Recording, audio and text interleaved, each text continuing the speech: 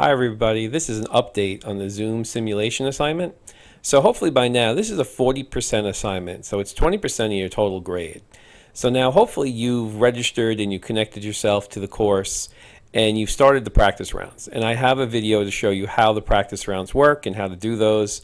And so part one, the practice rounds are 20 points. Now, so I'm pretty sure you have that under control. Part two, and by the way, the practice rounds are due by September 27th, no later. Now, part two is going to be the team competition. So now that add drop is over, I've set up the teams randomly on Blackboard. And get the next 20 points in your team, so the 20 points for the solo, part two is 20 points for the teamwork. So it's 50% of your grade. You're going to have to work with usually 5 other students. And you need to get a total cumulative points over 2,500. And the first round is due on October 1st.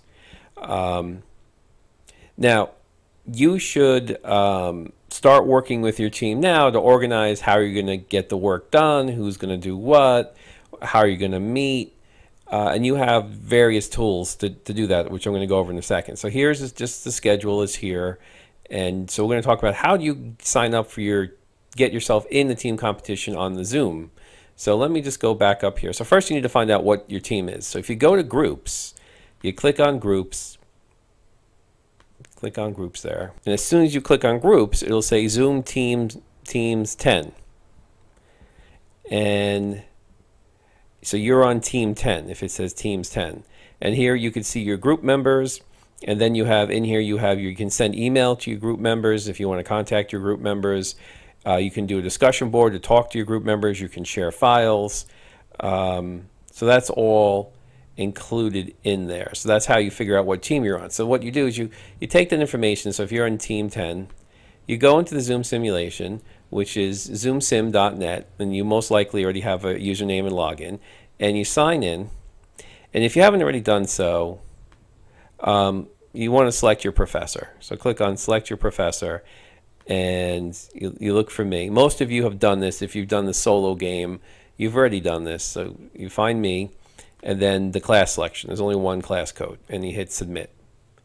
Okay, now you get into the area where you have play solo practice. So this is where you probably already started this, and you got to finish the solo practice. But what we're talking about today is the play team competition. So you click on here, and then you'll see a list, and you'll see Team 10 is here. So you just click on Team 10, and that will place you into Team 10. Now, don't click on Create a New Company. You don't need to create a new company. These are slightly out of order. So you see, especially the single digits. If you're in a single digit team, these are slightly out of order. Most of the double digits are in order, though. It's just a single digit, so you just have to scroll down. So if you're in team 6, 7, 8, 9, or 5, they're more towards the bottom. But if you're in a double digit, they're pretty much in numeric order. I don't know why it did that. Now, some students had joined up and just clicked on team 1. You may be in the wrong team. So let me show you what happens if you clicked on team 1 and you're not team 1, and you go play team competition.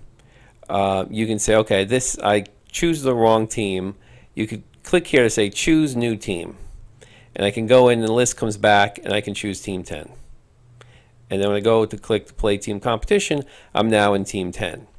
So what you could do once you're in here, you can take a role and put in your full name and your email. It doesn't matter what role you take. It's a part of a role playing. So if you wind up with a marketing role, it doesn't mean that you have to do marketing every round. It's just part of the role play. And then you could read over the industry background, a little background about what the sim is trying to do. And you want to create a mission statement and fill out a team cooperation by the end of the game to let me know how the team dynamics work. So in here, if you have a team member that's not doing any work, just write in here that this team member has done nothing, and please consider removing his grade. So that way you can give me feedback on if you have 1 or 2 team members that just refuse to participate. And that could happen. So just anticipate if you get 3 out of the 5 people working well together, that's great. Some teams will have all 5, some teams will have 4. Just some students are lazy and they just try to shirk their responsibilities. So you can tell me all about it in this team competition box down here. Now, once you're in the team competition, it works kind of like the solo practice. You go in and you work with your team to figure out sales, marketing, production, finance, and then you submit to complete year one. So it works just like the solo practice.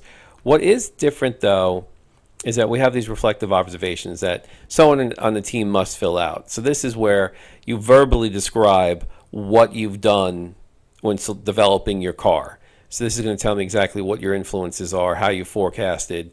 So for each of the pages, you're going to have these reflective observations where you need to go in and fill it out. So it's sort of like a little documentation. So companies, when people make decisions or do things in the company, they have to answer to or record down what their strategy is and what they're trying to do.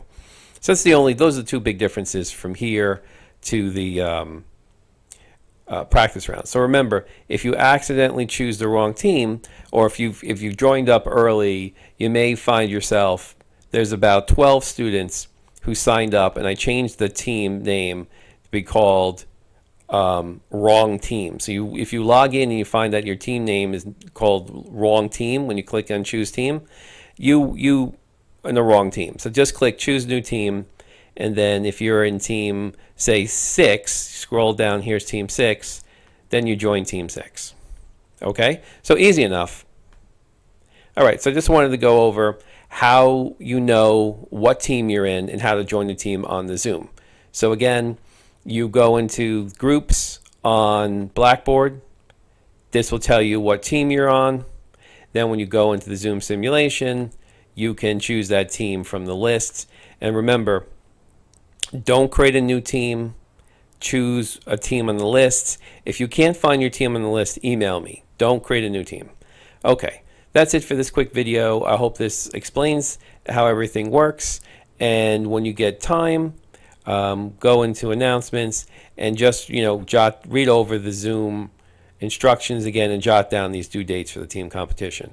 Okay, best of luck. And after every round of the team competition, I'll make a video discussing the results, making suggestions, and interpreting how the industry did as we move forward in the simulation. Okay, look forward to that. Talk to you soon. Bye.